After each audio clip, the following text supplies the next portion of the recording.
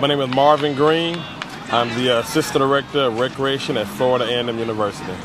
It's amazing, to be honest with you, what ACIS has done for the intramural programs across the country. But ACIS has come in and stepped in and really allowed us to make our students feel special.